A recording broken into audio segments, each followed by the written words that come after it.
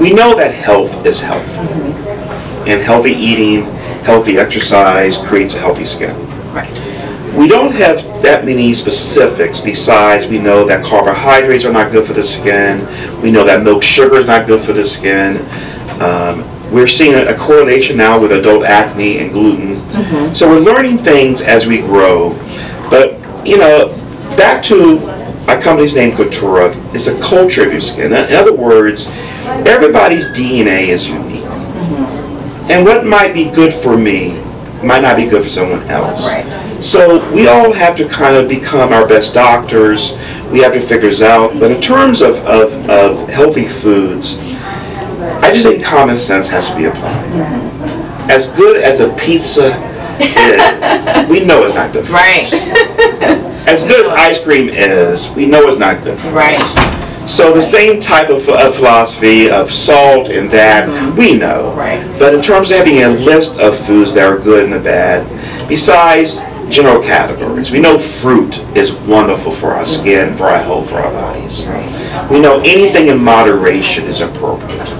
We know fatty foods is not the greatest things we have. So again, but I think it's going to come down. You know, in Australia and England now, they have DNA swabs that are telling me about your skin. Wow. And your products are being made now based on your own DNA. Wow. Not based on looking at you and making assumptions. So the future of skincare is going to be a DNA-based product. That's going to be done specifically for your DNA, not for everyone's DNA. Wow. Yeah, so the takeaway is common sense. We all know that the cleaner your diet, the better your skin. I always recommend like lemon, like right here I'm drinking lemon water.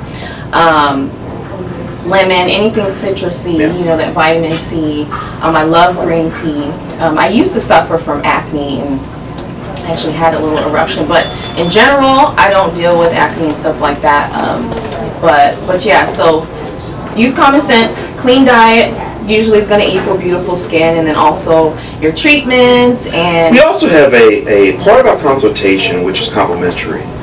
We have a skin analyzer that will analyze your skin. Okay. It looks at how much bacteria you have on your skin. It looks at your pores. Are they clogged? Are they open? It looks at your complexion, not just how even your color is, but how deep are the dark spots into your skin. Okay. It looks at texture, firmness. So we have tools now that go beyond me looking at your skin. We use technology at Cultura to really examine your skin. And that to me is priceless. It gives you a baseline and a way to grade improvements. Okay. So again, it's not only the expertise, it's also the tools the experts have. The technology. I've never heard of that. That's cool. Yeah. That's cool.